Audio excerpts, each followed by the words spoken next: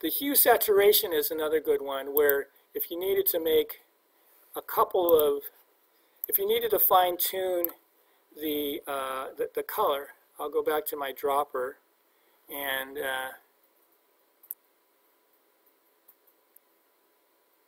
it's slightly red. It picked up, depending on how you adjust things like curves, you could alter the color a little bit. So I'm seeing a little bit on the numbers. I mean, I'm looking at, there's two sets of numbers now, and the left side is what it was. The right side is after the change, like after the curves. So I'll look at the right side of numbers, and they're actually not too much different. And I noticed that there's a slight bit more red than the green or blue. So this is 40, 36, 36. Probably not too much to worry about. If you wanted to worry about it, though, master just means everything. It'll change the hue, saturation, and lightness of all the colors. You can reduce saturation and get pretty close to a black and white picture. You can also do this pull-down menu. It'll show you all the colors and their opposites: red, green, blue, yellow, cyan, and magenta. And so I thought it looked a little bit red, so I could take out a little bit of red. I go back to putting the eyedropper on there, and it's changed a little bit.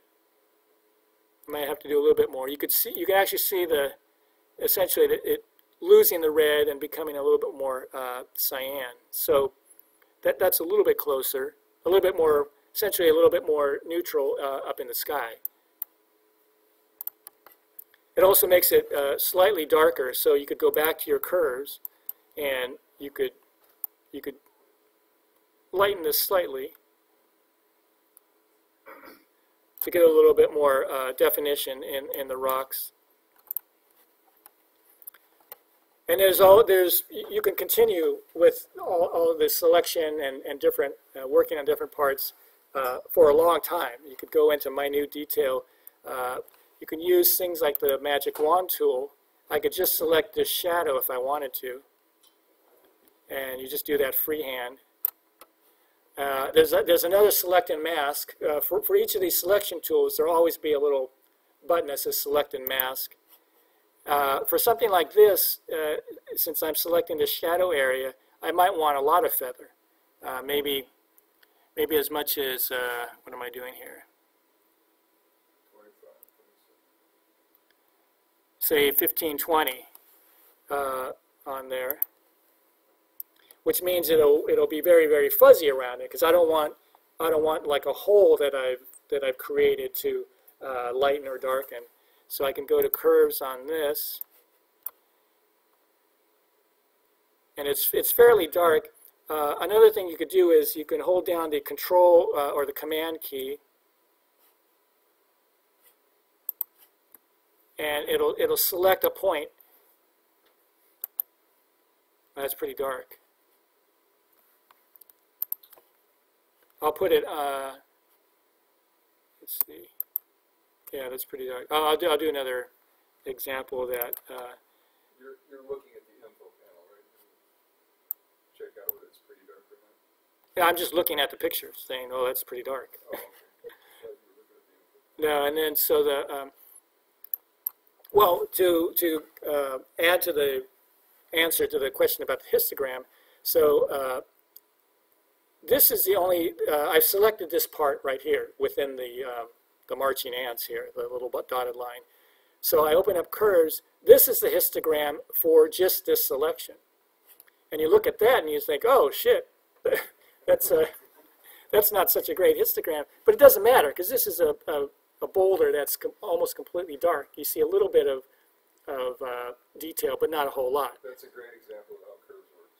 And in this case, it doesn't matter what this looks like, because you don't need a good histogram for that, because it's going to be pretty dark anyway. All you want is to maybe add a slight bit more detail in that. Yeah, awesome.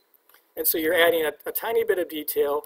Whenever if you ever try to lighten things, you're reducing the contrast by quite a bit. So if you ever lighten something or reduce the contrast, it's a two-step deal.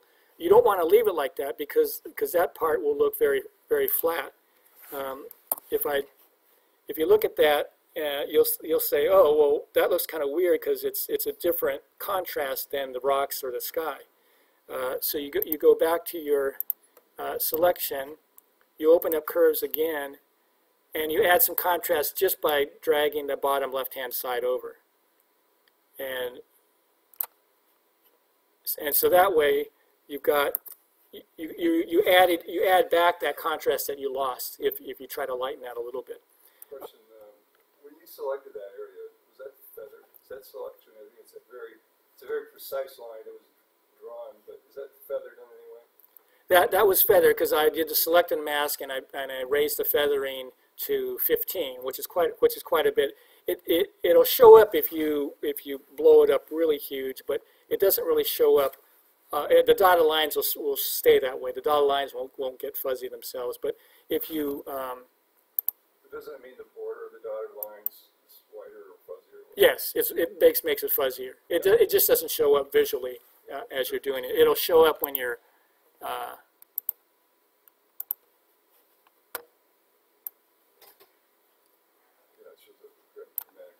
yeah, it'll show up if you make a dramatic thing. You don't want a lot of drama in your picture though. You want a lot of subtlety as you're doing it.